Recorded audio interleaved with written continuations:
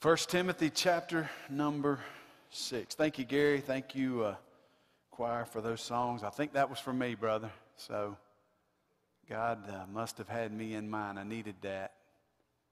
I needed that encouragement. Sometimes we're waiting on joy. We're looking to, hoping to get it, but we've already got it. And sometimes it's just a matter of what we're focused on, We think it's over there, we think it's there or here, but really it's right here as a Christian because we're redeemed. He's already fought the fight and he's already won it, and, we have something to be joyful about today. So there's Kayla back there with the new baby. I know Linda's proud. She's proud that Miss Reagan is here today. Is this the first time y'all have been here? Okay. I was gone last week. I went on a mission trip. Y'all didn't know that, did you? I went on a mission trip to Dallas, Texas. Something I've always wanted to do, and I got to do it. I got to go watch the Cowboys play last week. So I know y'all feel sorry for me, right? You Panthers fans out there are thinking, man, you're from North Carolina. What in the world? Why are you a Cowboys fan? I don't know, but what you don't realize is I'm so old now. We didn't have the Panthers when I was growing up, and the Cowboys were always on TV, and, you had the Redskins as an option, but who would want to cheer for the Redskins, I had to hit Paul right there real quick. But anyway, I had a good time hanging out with Luke, and we enjoyed our trip. So I appreciated the opportunity to be away just a bit, but I'm glad to be here with y'all today, and I'm always glad to share a word because I know God has somebody in mind today. And 1 Timothy chapter 6, here's what I believe God wants to challenge us on today. Okay, you ready? Let's just get to the point. Teenagers, listen, because this is for you, it's for everybody here, but I really think this will be of great benefit to you. God wants to challenge us today in regards to our passion. He wants to challenge us in really considering what it is that we're consumed with, that we're pursuing. What is your passion? He wants you to really evaluate that in light of what He desires for your passion to be. Okay, so in other words, what are you consumed with? What is your passion versus, okay, does it really line up with what God desires my passion to be? Okay, so that's what He wants to challenge us with today, because what I believe He wants to show us is His formula for success. So if you're one of those that's looking for a title, today's title is God's Formula for Success. And we find that formula in 1 Timothy chapter 6, verse 6. So go ahead and look at that verse with me. And then we'll just go back and read the context. But I want you to get the formula first, okay? 1 Timothy chapter 6, verse 6. Everybody tuned in. Matter of fact, if you will, I realize some of you have great minds and you never forget anything, but if you do have a tendency to forget, then I'm really challenging you to pull out a piece of paper. You can take the back of your bulletin, and right now, if you don't have anything to write on, there's some men back there that I know there's some bulletins, so if you don't have anything to write on, raise your hand, and I'll see that they get you a bulletin. If you don't have a pen, I'll make sure you get one, okay? I'm going to throw you one from up here. But I really want you to write down this formula, okay, because it comes directly out of the Word of God to you today, all right? So here it is. 1 Timothy chapter 6, verse 6 says, "Now godliness with contentment is great gain." Godliness with contentment is great gain. Now there's another translation I read this week. It's called the New Living Translation, not the Living Bible. The Living Bible is a paraphrase, but the New Living translates the translation, and it actually says, "Godliness with contentment is great wealth." Okay? So here's your formula. Write it down. Godliness plus contentment equals success in the eyes of God. You got to write that down. Because I believe the enemy is constantly, young people, listen, he is bombarding you with a different form of success. In other words, for you young people, teenagers, success might be having a boyfriend or having a girlfriend because everybody else has one and I may not have one. So really, for me to truly be a success in the eyes of my peers, it would mean for me to have a boyfriend or a girlfriend. Am I right or wrong, teenagers? Right? Yes, yes, no, I'm not there. Okay, so I know it's something you guys deal with. Or not only that, it might be in the area of, for young people, in your academics. It might be in the area of athletics. I don't know what it is. It may be in the area of what you look like. You know what I'm saying? Because the world is constantly saying, in order to be success, you got to look this way. In order to be a success, you got to have this level of grades, or you got to be this level of player on the field at this thing. You know, you see what I'm saying? And so in the eyes of the world, success is something a lot different than the way God is seeing it, okay? But God sees success as godliness plus contentment. That's success in the eyes of God. So let's go back and read beginning at verse 3. And let's kind of see the context. So there'll be one more message from this series in 1 Timothy next week. We'll conclude, but there really has to be two in 1 Timothy chapter 6.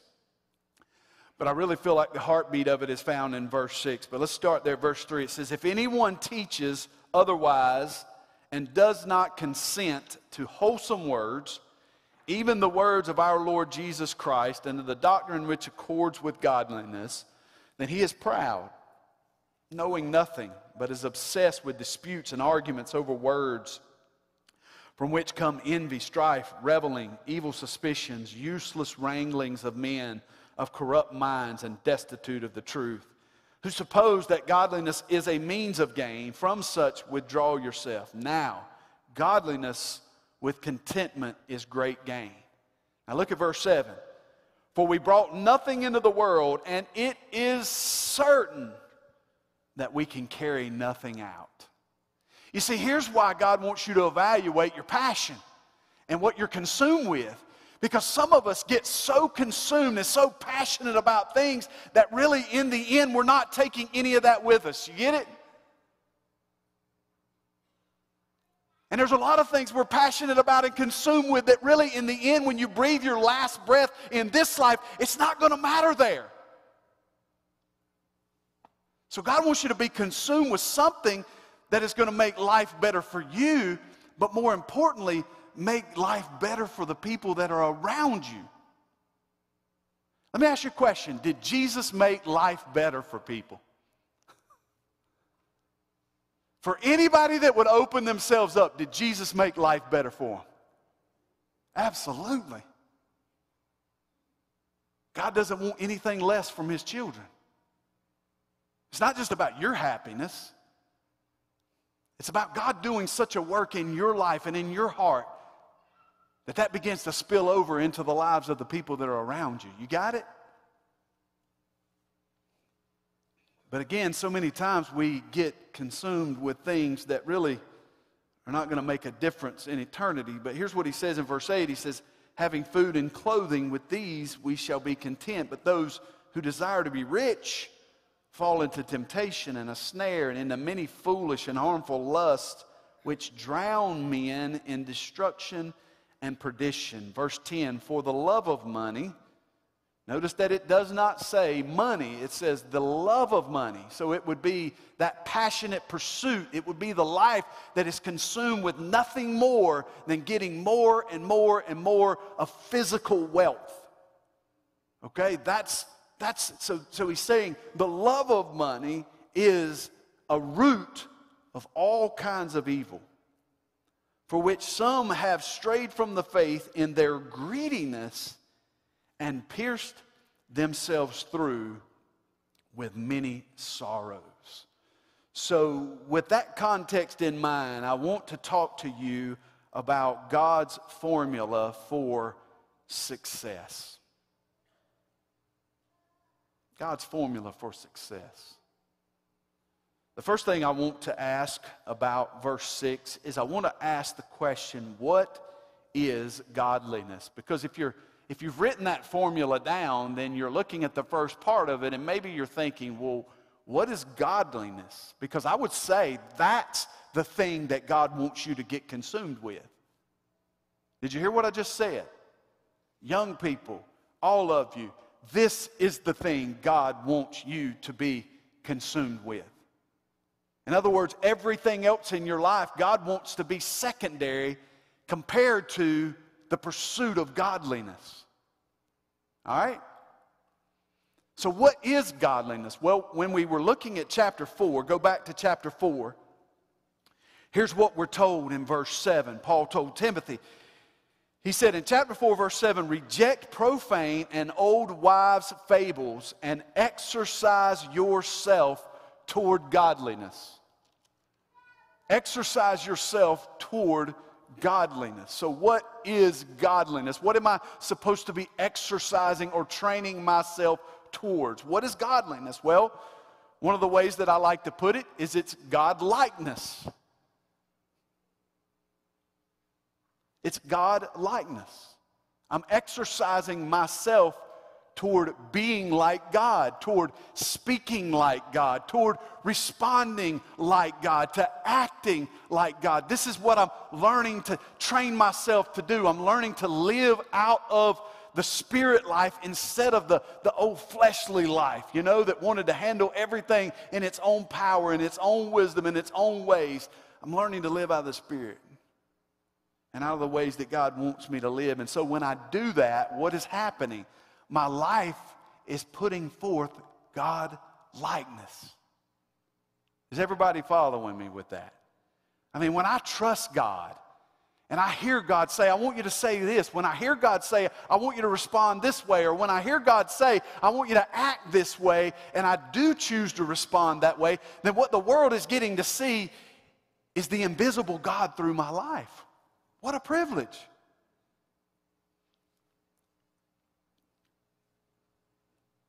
We are making, write this down, we have the privilege to make visible what is invisible. Does anybody see God right now? Does anybody see Him? I don't see Him. But I have the opportunity to see Him as I interact with you as a believer. Why? Why is that? Because God says that He lives in His people.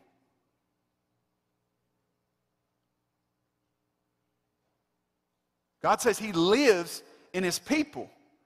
And so I have the opportunity when I'm around you, or if you're around me, to literally see what's invisible. I get to see it visible as I hang out with you. That's the opportunity we have in the world. So do you see why God wants you to be consumed with that? He wants the world to know Him.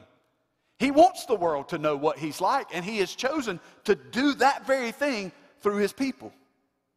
That's what He wants us to be consumed with. I take you back to the tragedy of the fall in Genesis chapter 3. When God created man, He created him in His own image. He breathed life, His life, into man. Chapter 3, what happens? Man forfeits that life. And when he forfeits that life, he forfeits the opportunity that he has to live in the image of God. Because if you don't have the life of God, you can't make visible what's invisible. So now you understand the gospel message that begins with Abraham, according to Paul, that is constantly pointing to the day when God is going to restore the opportunity for man to once again enjoy the life of God inside of him. Do you realize that's what being a Christian is all about? It's about receiving the life of God inside of you and now being able to do what you were created to do, and that is make visible what is invisible.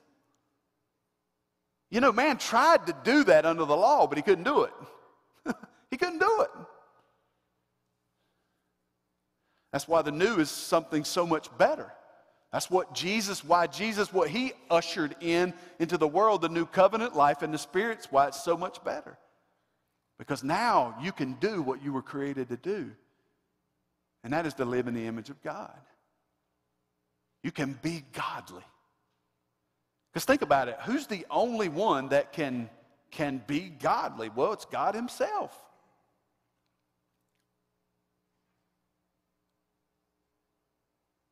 I mean, because what is godliness? Where does it come from? Godliness comes from God. So for you as a believer, you got to understand the potential that you have to live a godly life in this world, and you have to embrace, because see, there's a misunderstanding about what godliness is, because some people will define godliness as somebody who goes to church every week.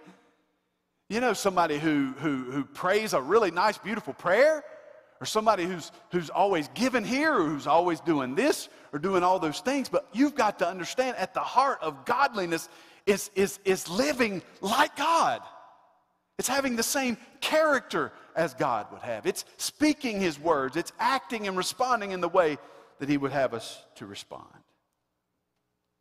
And all the while, according to Romans 8:28, God's desire is to conform us into the image of Christ.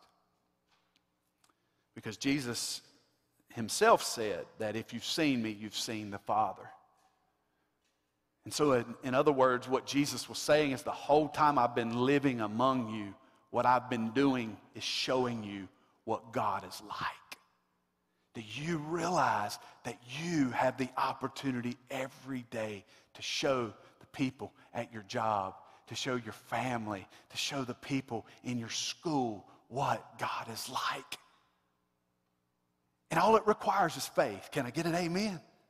I mean, really, that's your effort, praise God, is just to believe. Okay, God, I know everything within me just wants to let this guy have it or let this person have it, but you're saying, hey, be kind, you know. Give my enemies something to drink. Give them something to eat. I'm just going to trust you. And when I do trust God and I act on that truth, then I'm showing the world what God is like. That's what God wants you to get consumed with. Because godliness means you're going to be a source of life for the people that are around you.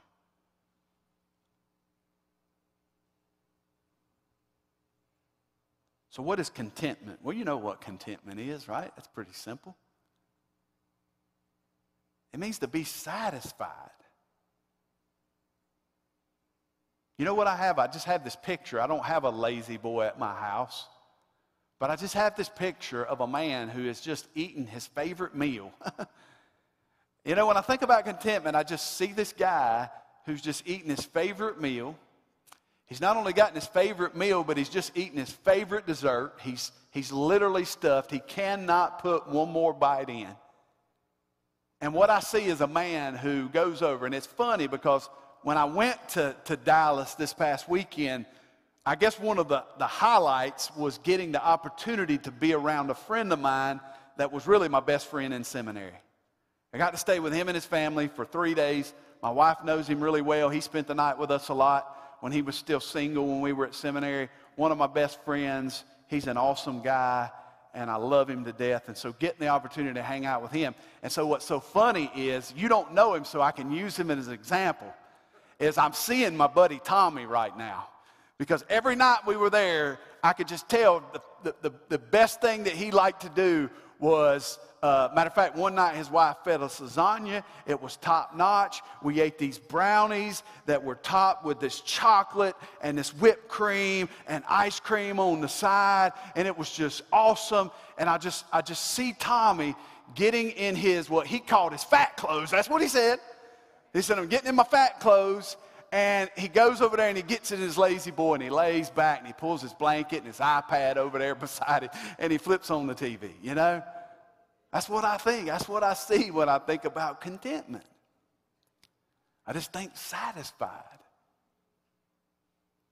So when you take the pursuit of godliness and you add to that somebody who is completely content with showing the world what God is like, then here's what God is saying. Then you found what true wealth is all about. You found it. That's what it means to be wealthy. Now, how many of us, with every commercial, with everything that we're seeing and everything that we're being told, how many of us are hearing that message? No, what we're hearing is, well, it's about more money, it's about more things, it's about looking a certain way, it's about this, it's about that. This is what success truly is. Sorry, y'all. That's not how God sees it. Because literally, if you think about it, Jesus Christ, from the world's perspective, was one of the greatest failures to ever live. I mean, you show up and you help all those people, and then doggone it, in the end, you end up getting yourself killed. What a sad story. Well, sorry, it wasn't about me getting myself killed. It was about me laying down my life. It was about me building a bridge between what was holy and what was not holy. It was about me laying down that life and reconciling God and man back together in a right relationship. It wasn't about failure, because literally the cross was the greatest victory and the greatest success that anyone has ever known. Because I'm going to tell you what the cross says about God. Let me tell you what the cross says about God and what Jesus revealed to the world. Jesus showed the world that God loves the world.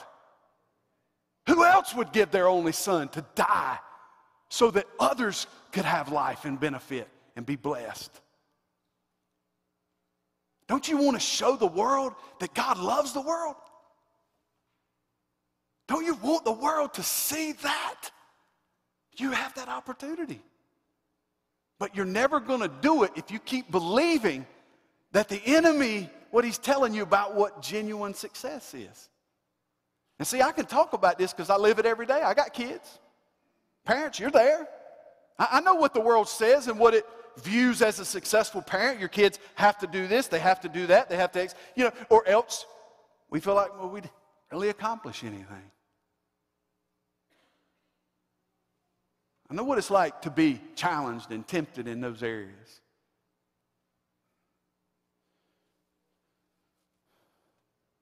So to be content means to be satisfied, and to be satisfied knowing there is no greater pursuit. Why? Because look at verse 7. We brought nothing into the world. And it is certain that we're not going to take anything out. Now, in the context, if you read it carefully and you read throughout chapter 6, he's talking specifically about money and about worldly wealth. So I want to ask you a question. I wonder what is really behind a lot of the evil that's going on in the world. You think it might be a little bit of greediness behind that? You think there might be a little bit of greed underneath all of this junk that's going on that we're seeing? Maybe, just maybe. There's a lot of greed killing families. There's a lot of greed that's killing relationships between husbands and wives and husbands and their kids and mamas and their kids. There's a lot of greed that's destroying a lot of things. And the sad part is a lot of times we don't see it. And see, it doesn't just have to be greed for physical money, dollars. It could be greed to look like a success or to follow a certain path that makes us look successful in the eyes of man. I'm mean, explain this in my point of view. I know how to fill these pews. I know how to do it. I know how to do it. I've already been there, already done it. But you know what? What matters to me now in this life more than filling these pews is you. And I mean that from the bottom of my heart. That's what matters more to me than anything else. Is seeing you grow up, seeing you leave this building and become the source of God, life that God longs for you to be. Because look around. Regardless of the empty pews, what I see is the potential to change the world. I do. I see it. I see the potential. And it doesn't matter whether I see it or not. God sees it. So I've kind of learned that a big part of my success on a spiritual level depends on whether or not I'm going to see things like God does or not. And one of the things he's challenging us to do is to begin to see success in the way that he does. And here's what he says. Godliness, the pursuit to show the world what I'm like, added with contentment, equals great wealth. That's how God sees it.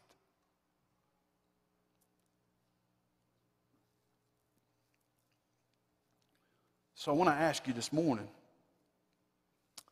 what is the enemy convincing you about success?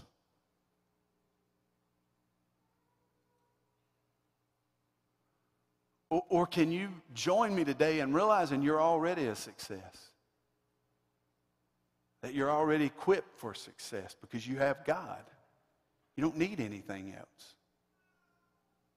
And to just understand that as I learn to cooperate with Him, seek Him, cooperate with Him, then literally each day of my life, as I trust Him, then I am going to be showing others what He is really like. And you know what? There's no way to improve on that. There's not.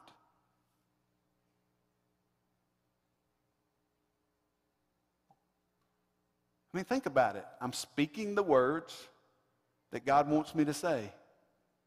I'm responding in the way that God wants me to respond. I'm acting in a way that God wants me to act.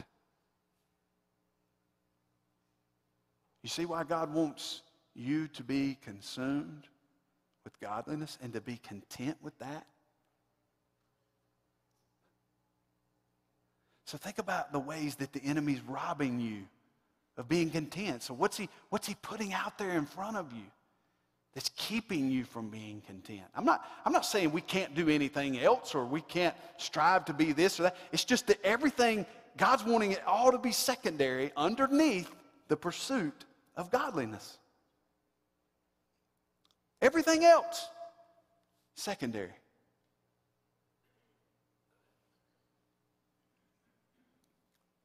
So here's the challenge for you and for me. And I'm dealing with it. But here's the challenge. The challenge is, well, God, okay, if I'm looking at success differently than what you are, then what I've got to do simply is I've got to stop believing the lie, and I've got to accept what you say so very clearly in your word about success. That's it. You know what that's called at the end of the day? It's called repentance. That's what repentance is. It means I'm changing my mind. I'm going to stop letting the enemy continue to lead me down this road where I'm constantly consumed and passionate about this, because really in the end, what am I going to gain?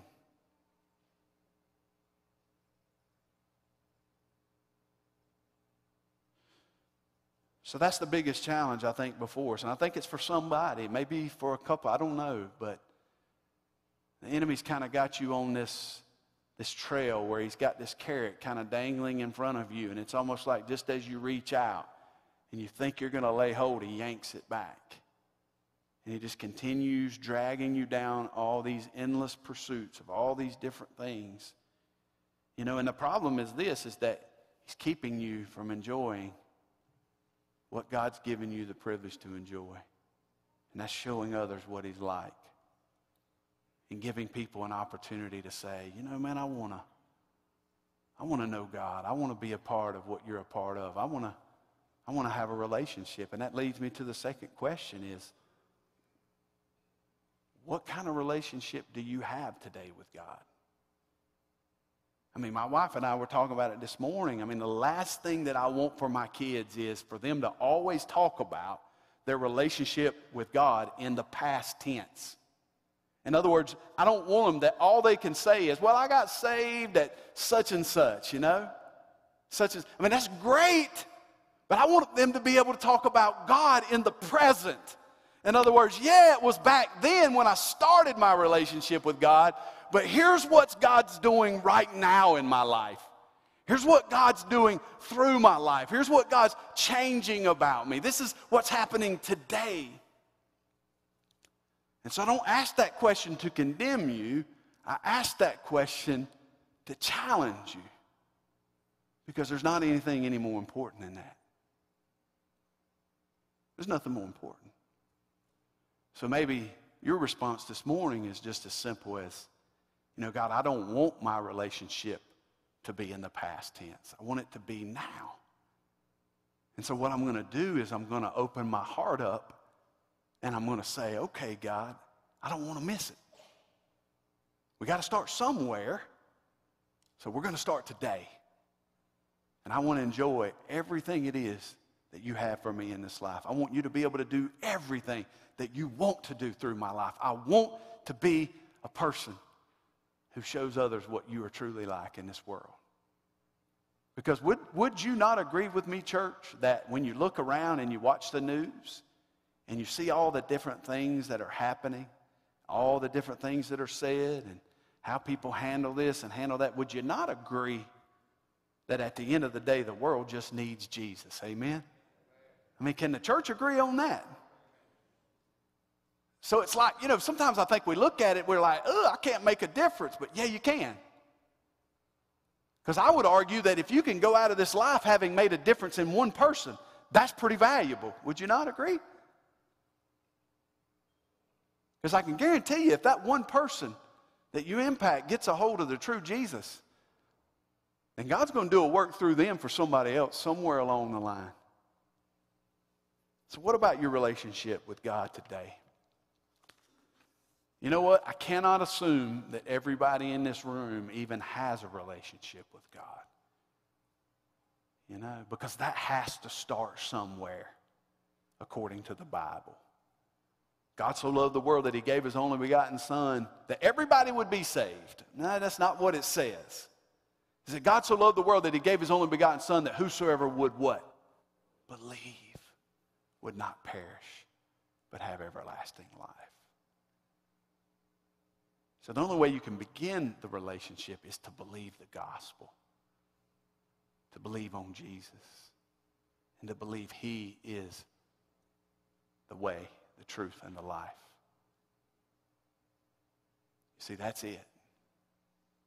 He was God's way of making it all right. And so in order to enjoy that relationship, I got to believe in him, and I got to believe on what he did to make it right. And that's where it starts. And that's only the beginning. It's only the beginning. Father, we thank you for this day, and thank you so much for your word. Thank you for the clarity in which you have spoken to our hearts today, the clarity in which you have made known how you view success.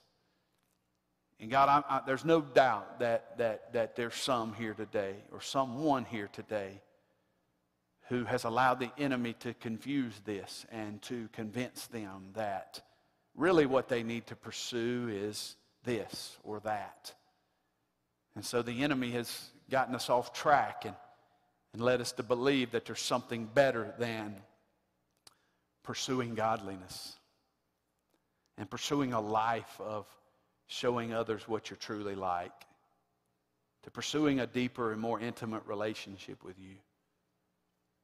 God, only you and only your Spirit can open the eyes of our spirit heart. Only you can do that.